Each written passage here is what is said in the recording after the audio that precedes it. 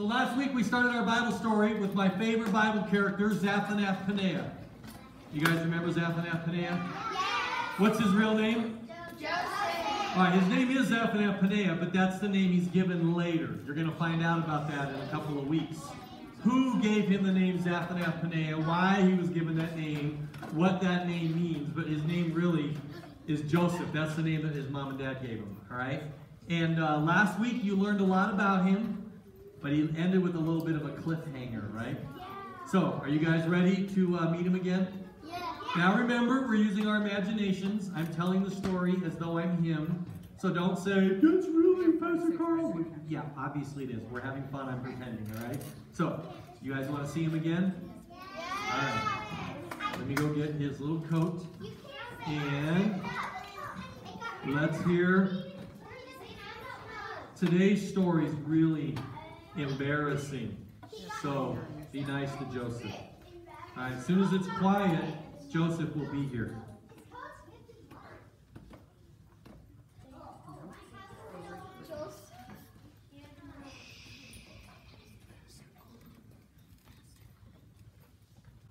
Hey, it's great to be back. And yeah, I know my coat got ripped and covered with blood in my last story, but I'm just wearing this to help you imagine. If you weren't here last week, my name is Joseph, and I was the youngest of 12 brothers. And because I was the youngest, I was kind of my mom and dad's favorite. You remember that? And God gave me these amazing dreams. You guys remember really quick? One of them was where, my, stalk of wheat got really big, and my brother's stalks all bowed down to me. They didn't like that dream, did they? And then I had this other dream where my star got really big, and 11 other stars bowed down to my star, and even the sun and the moon bowed down, and they didn't like that dream either. They said, what, even mom and dad are going to bow down to you?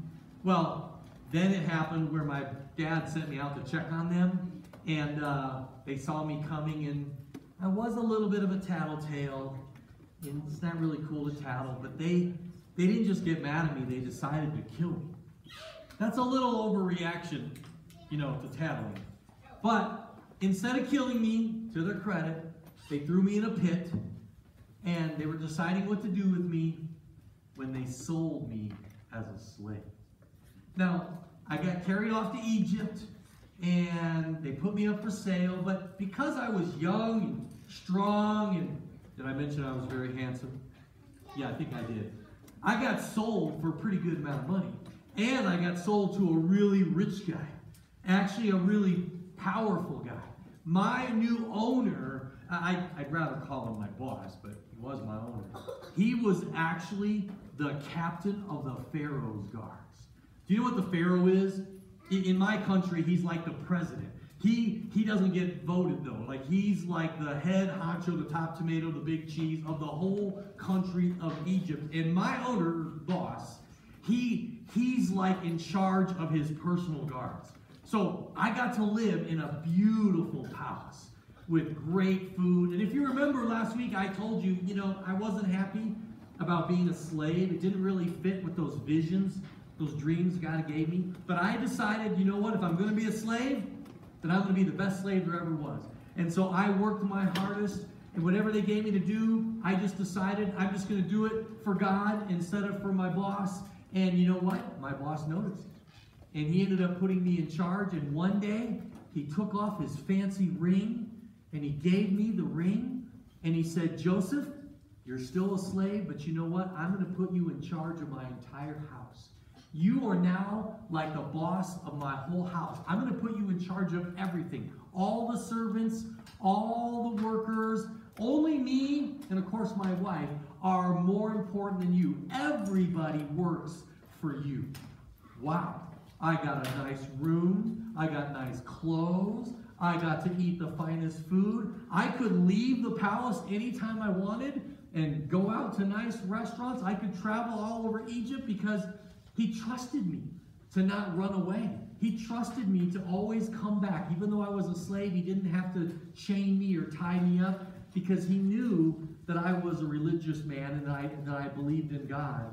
And so because I was faithful to God, I got promoted. It was pretty awesome. So life was really good. I mean, my brothers weren't bowing down to me, or my mom or dad. I didn't really need that or want that. I didn't really know what that meant. But life was really good. And so I was enjoying running the household and making sure everything went great. It was good for my boss because he had more important things to do. He was worried about the captain's guards and keeping the pharaohs safe. And things were going really good for a while. But I got to tell you about my boss's wife, Mrs. Potiphar. Now, I don't want to say anything bad about her, but Miss Potiphar, well, she was, how do I say this nicely? Well, she was a powerful lady. She was a rich lady. And no one ever said no to Miss Potiphar. I mean, Mrs. Potiphar's Miss Potiphar's husband was the captain of the Pharaoh's guards. So if Miss Potiphar wanted something, Miss Potiphar got it. I mean, if Miss Potiphar wanted a new camel, she didn't just get a camel, she got the nicest camel in all of Egypt, right? If Miss Potiphar wanted to go to a fancy restaurant, she didn't have to make reservations. She could just take her and all her little ladies that served her. She could just walk to the restaurant, and if there wasn't room, they'd kick people out of the restaurant because Mrs. Potiphar was there. You know, she didn't have to make reservations. That was for, you know, the peasants and the lowly people.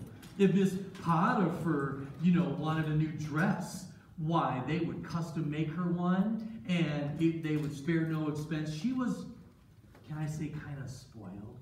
I mean, people didn't say no to Miss Potiphar. I mean, why would you say no to Miss Potiphar? I mean, her husband's in charge of the most powerful soldiers in all of Egypt. So if you said no to Miss Potiphar, she could go to her husband and go, that person said no to me, and he could send his little soldiers over there and go, you said no to my wife? You know, get the point? Now, I don't know that he would actually do that, but you're not exactly going to take a chance with it. You know what I'm saying? So Mrs. Potiphar got whatever she wanted. And if someone always gets everything they want, they're kind of spoiled.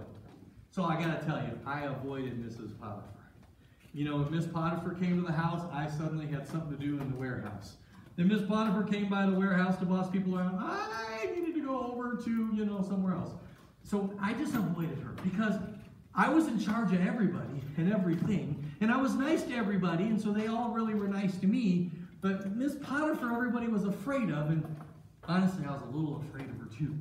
So my best policy was, don't be wherever Miss Potiphar is, right? You just don't cross Mrs. Potiphar, the boss lady. Well, one day I was hanging out at the palace, and Miss Potiphar came, and I thought, oh, Miss Potiphar's here. I don't want to offend her, but I'm just going to politely be like, oh, you know, I have some errands to run. And she said, no, Joseph, don't leave. Well, I can't leave if the boss lady says don't leave. So I'm like, all right. So I kind of sat on the couch, and I kind of started reading the Egyptian Times, you know. But there's people around, so I'm not too worried about it. And then Mrs. Potiphar starts going around the palace, and she starts going to different servants going, oh, you can go home. And she goes over to another servant, oh, this looks fine, you go home. And she starts sending people home, and I'm starting to get really uncomfortable. Because pretty soon, it's like me and Miss Potiphar all alone. And I'm feeling this is kind of weird, you know, I'm kind of all alone, boss's wife. And then she goes up to the door and goes, click, click. She locks the door. And I'm trying to read my Egyptian Times, and she kind of saunters over to the window. Chick, chick. She locks the window. And then she goes over to another couch, and she lays down, and she puts her hair back, so lets her dress kind of fall on the floor, and she's like, hello, Joseph. Looks like we're alone. And I'm like, yeah, would you like me to call somebody? No. I'm fine with being alone, if you're fine with being alone. I'm like, no, actually, I think we should have a party. I think we should call people, you know, and have the cooks bring some food. And she's like, no, I kind of like being alone with you, Joseph. And then she stands up and she goes, so, do you think I'm pretty? Well, that's a dangerous question for a guy, because if you say, no, I don't think you're pretty, you're calling the boss's wife ugly, and you never tell a girl she's ugly, right? But I don't want to say she's pretty and be like complimenting the boss's wife, so I'm like, okay, God, what do I do? And I said, well, you look very nice today, Mrs. Potiphar. Well, she had on this fancy robe with her fancy dress, and she pulls a little string and lets her robe just fall down onto the floor. And she says, do you like my dress? Like, it's very nice dress, Mrs. Potiphar.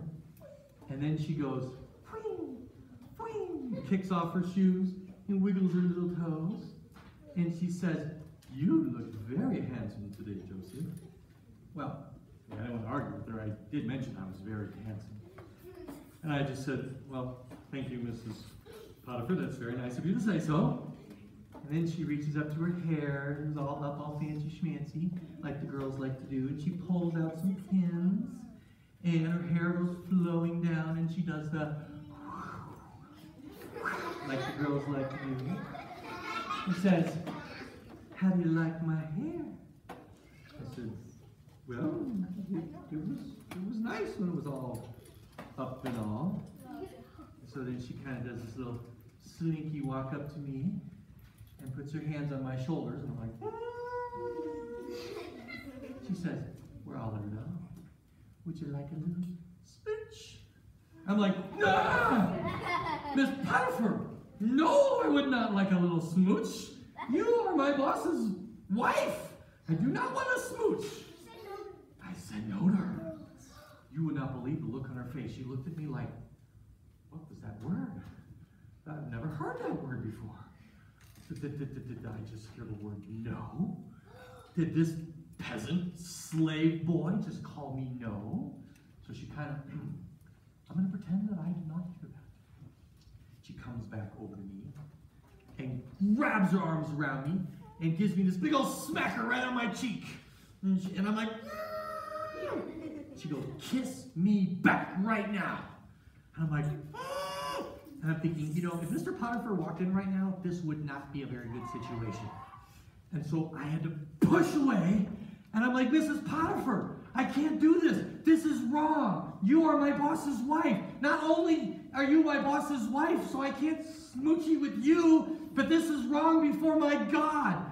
You know, I mean, I wanted to get married someday, and I hoped I would meet a nice girl someday and have a family and have kids, but this was my boss's wife.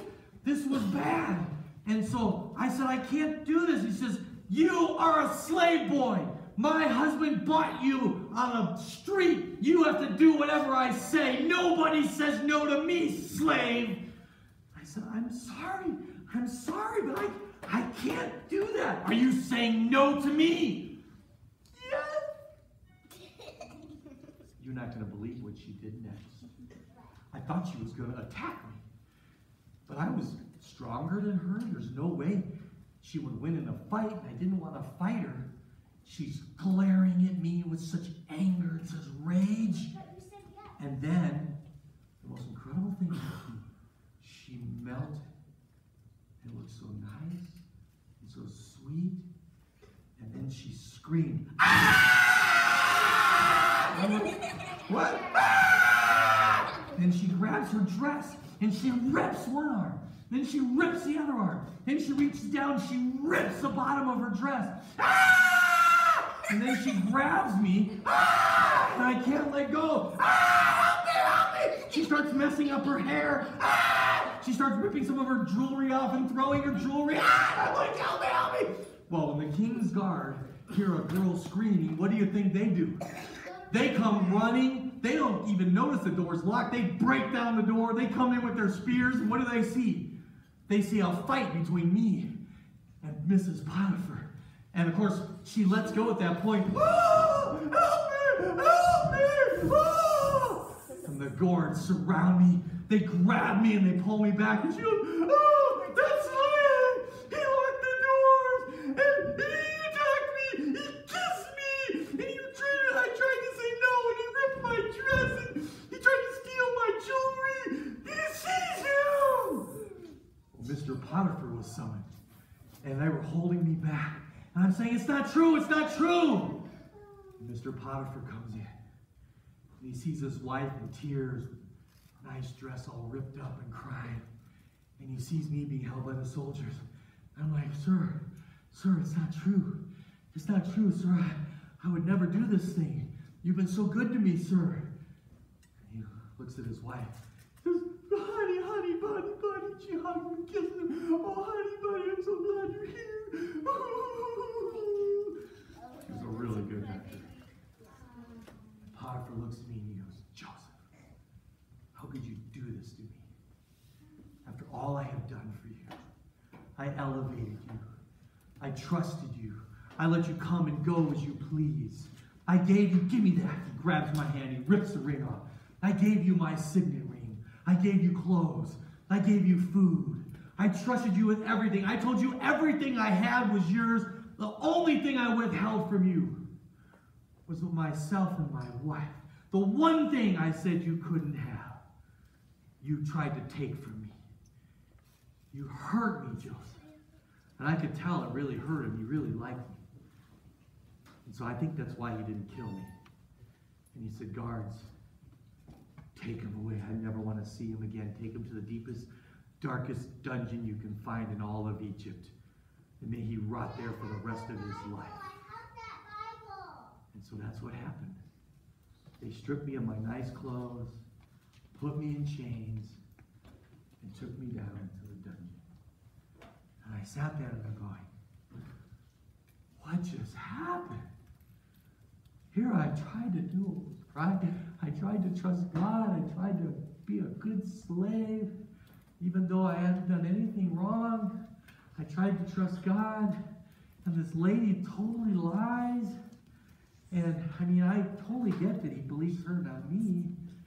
And now I'm in prison? It's unfair. I didn't do anything wrong, and I was there for years.